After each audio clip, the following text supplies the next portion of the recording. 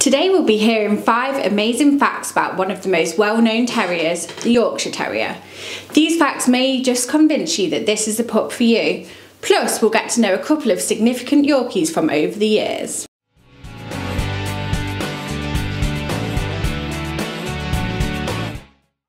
Welcome back to the Fenrir Yorkshire Terrier Show. It's great to have you here, and if you're new, my name's Rachel and I'm the co-founder of FenrirCanineLeaders.com. This channel is here to help you raise wonderful pups of your own and become a perfect puppy parents to offer your dog a wonderful, healthy and fulfilled life.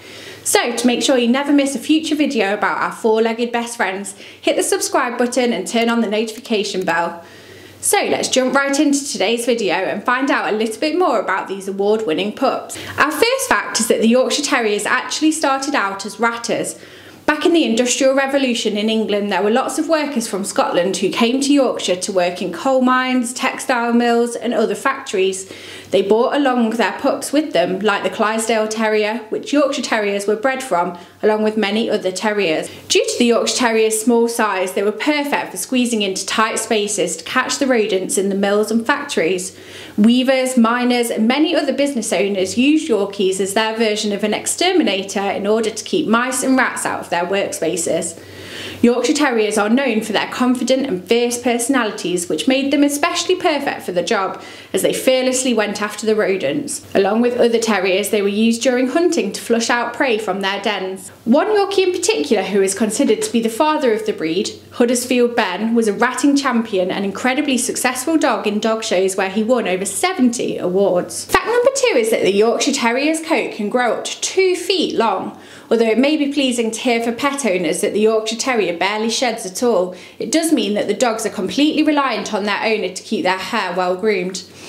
Their hair will just keep on growing if left alone and, as I mentioned, can even get up to 2 feet long. Most Yorkshire Terriers that compete in shows tend to have longer hair, but most pet owners keep their dog's hair well trimmed to stop them from tripping over or from getting food stuck in it. This cut is generally called the puppy cut. On the topic of their coats, puppies are born black and the blue and tan coat gradually develops as they grow older.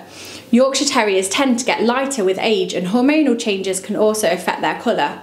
For example, females in heat will go lighter and then will darken after their season is over. Our third fact today is to do with another famous pup. The first ever therapy dog was actually a little Yorkie named Smokey. These days you would expect most therapy and service dogs to be Labradors or Golden Retrievers, but the very first pup was in fact Smokey the Yorkshire Terrier. US soldier Bill Wynne found a little Yorkshire Terrier in a foxhole during the Second World War and took her in as his own. He named her Smokey and the two started their journey together.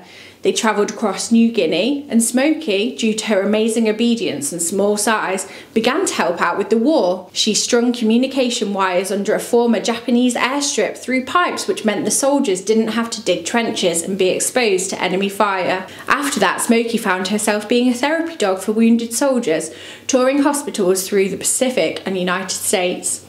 After the war, Wynne and Smokey went to Hollywood, where she performed on lots of different TV shows. There is a monument dedicated to Smokey's memory in Cleveland, Ohio. Fact number 4. Yorkshire Terriers are known for being very small dogs, but they are actually really inconsistent in size. They should be around 8 or 9 inches at the shoulder and weigh no more than 7 pounds.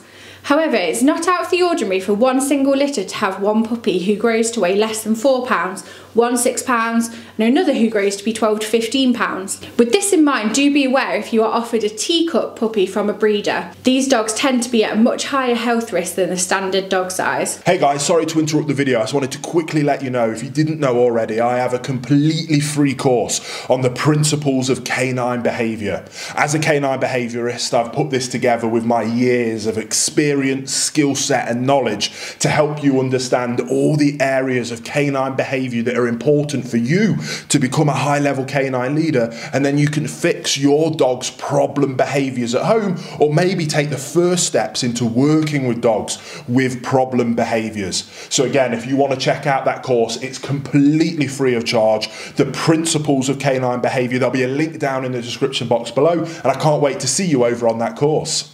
Our final fact fact today, and definitely something to have a heads up about before you think about getting your own Yorkie puppy, is that Yorkshire Terriers are prone to something called pharyngeal gag reflex, which is also known as reverse sneezing. Instead of pushing air out of the nose like you would in a normal sneeze, they gasp for air, which causes them to make a goose-like honking sound. Although this may be quite alarming at first, you can be rest assured that the noise is harmless and swiftly passes. It's usually triggered by dust or pollen like a normal sneeze. Just a warning for you if you're ever concerned by some of the sounds that your Yorkie may make. So I hope you enjoyed today's video. If you did, please hit that like button, and to make sure you never miss a future video about our four-legged best friends, hit the subscribe button and turn on the notification bell.